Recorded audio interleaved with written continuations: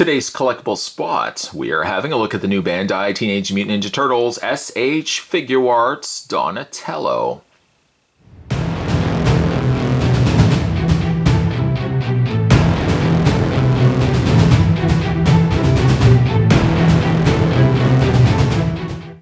Spot just had a look at the Leonardo in the previous video. If you haven't had a chance to check that out, head over, go see what's going on. Donatello comes with what appears to be a slice of pizza, interchangeable head, and of course, somewhere in there is a bow staff as well, as indicated here on the front image. Side of the box, we've just got Donatello on the back, showing you the dynamic posing you can put this in, superior sculpt, optional parts, and of course, collectability. S.H.Figuarts is a new standard figure series that uses the art style of Bandai action figures to successfully pursue character expression through humanoid action. With that, Spot's going to take a break and get this opened up. When we come back, though, we're going to get a better look at the S.H.Figuarts Donatello. There's more heading your way. Don't go anywhere. Like with the Leonardo that we've already had a look at, Donatello does come with a multitude of different accessories. Well, let's go through those together.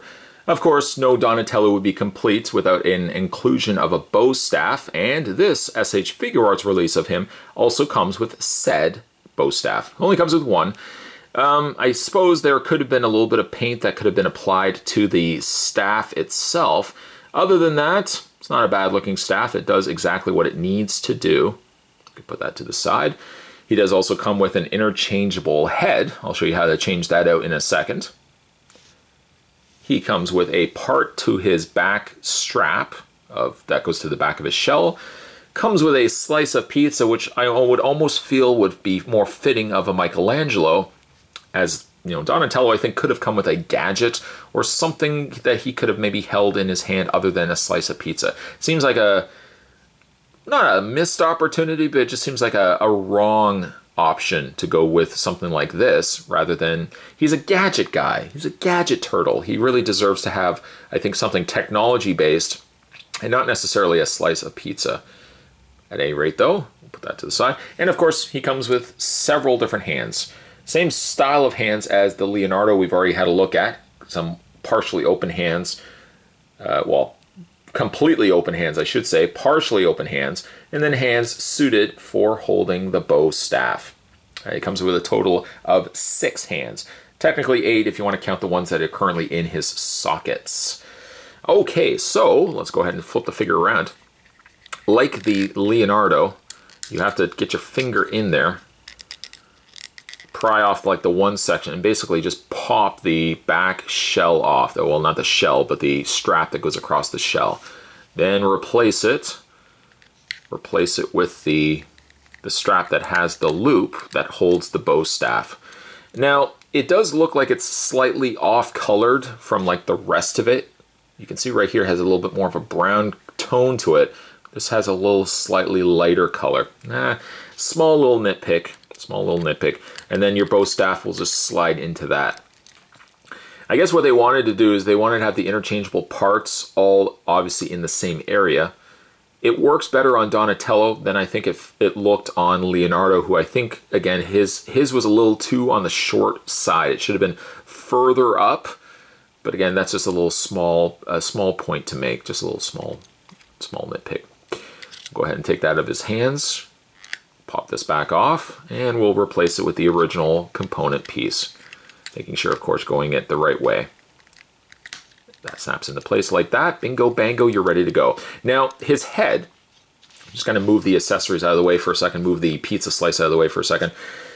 Bringing in the Leonardo that we've already had a look at, the coloring actually is not that different from them, which is more, I think, in tune with the classic series, having the colors more accurately closer together instead of the jarring, the 4 different colors that the turtles are known for.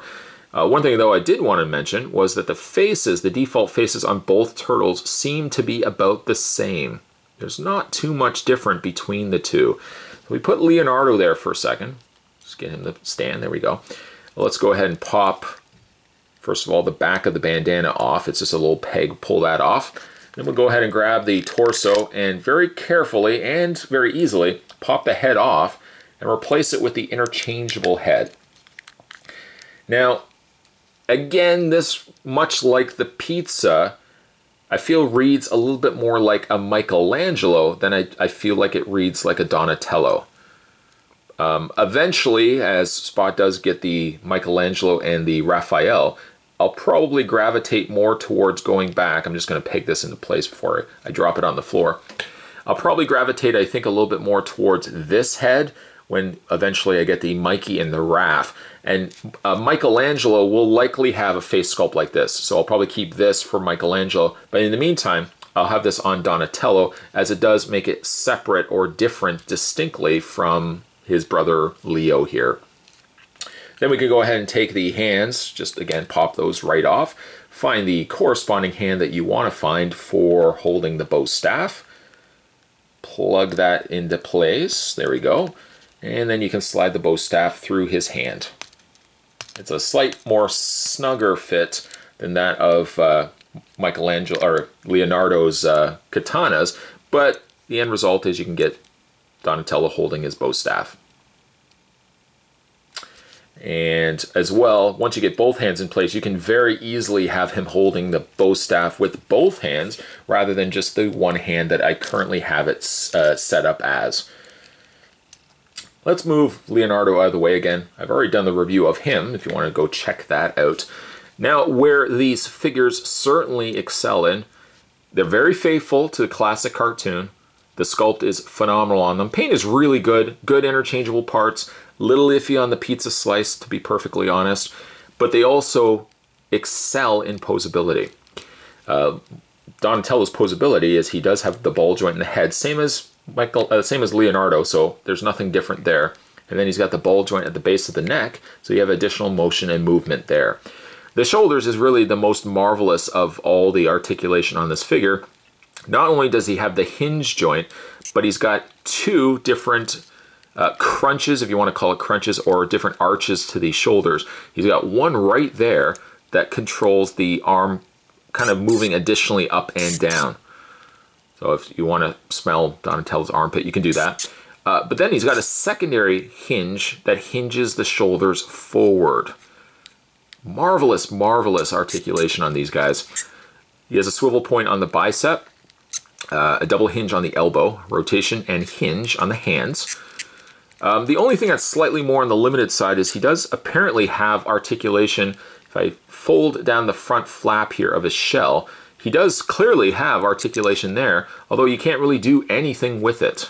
It doesn't look like it really pivots much, doesn't move up and down much. A lot of the culprit being that he's got just a big solid plastic shell on the back that limits a lot of that motion from even happening. When you get down to the legs, the same sort of idea as the shoulders, not as much, mind you, but he does have the hinge that allows full rotation on the feet. Slightly, I suppose, limited by the shell, but at least the front of the shell is softer.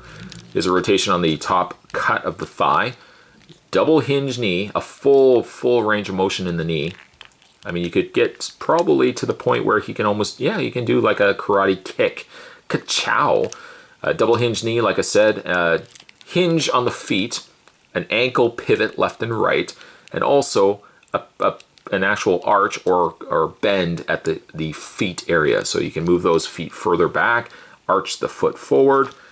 Like I said with Leonardo, if you get the proper weight distribution on these figures, the figures stand very well. Like, as you can see right there. I mean, I haven't done any real drastic posing with them, mind you, but you can see, like, you got a lot of range of additional motion and movement in the figures. You could even have them really essentially doing like a legs crossed, so to speak. Spot has not collected nearly enough S.H.Figuarts figures. Bandai really is knocking these out of the park with some exceptional releases.